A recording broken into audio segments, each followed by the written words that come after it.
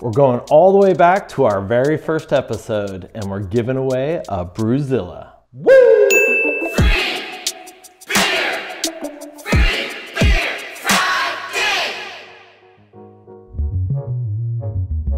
This week, we are giving away a BrewZilla Gen 3.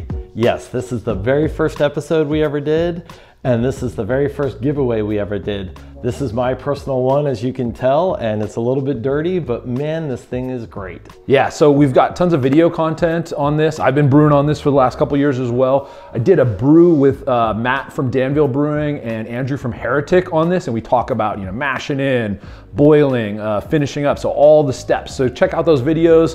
This is an awesome system. You're gonna wanna win this. So what's pretty fun, Vito, is I watched some of our original videos we did when we first gave this away, and man, I was rough. All right, so this is our first Free Beer Friday. I don't know that I'm much better on camera, but I was really green then, and you were pretty polished, but I was pretty green. Yeah, I don't know. I don't know if it's gotten any easier, but it sure is fun, so enjoying it. Don't like watching myself, but enjoy doing this for you guys.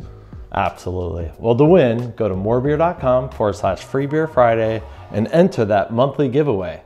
It's only for a week, but enter the monthly giveaway. And now, a message from our original BrewZilla winner on Free Beer Friday. Thanks again for all the great videos and giveaways. I was lucky enough to win the BrewZilla 35 liter, and I've been using it a lot. It's an awesome product, and I've used it to really start making my brew sessions more reproducible. Here's some pictures of it in use making a Schwartz beer and one of the delicious final products. I can't thank you enough for all that you do. Best, Joe Blickenstaff, our original BrewZilla winner on Free Beer Friday.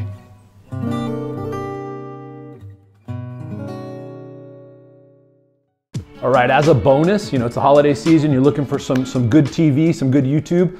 We just dropped a video where Patrick and I are talking about Kettle Sour. So he did a Kettle Sour on the Digimash. It was his first Kettle Sour at home.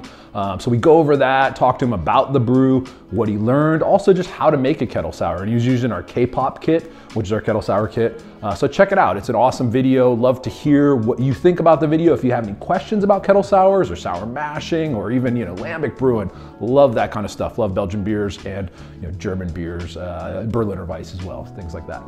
Thanks for watching this week's episode. Stay tuned to next week for another big giveaway.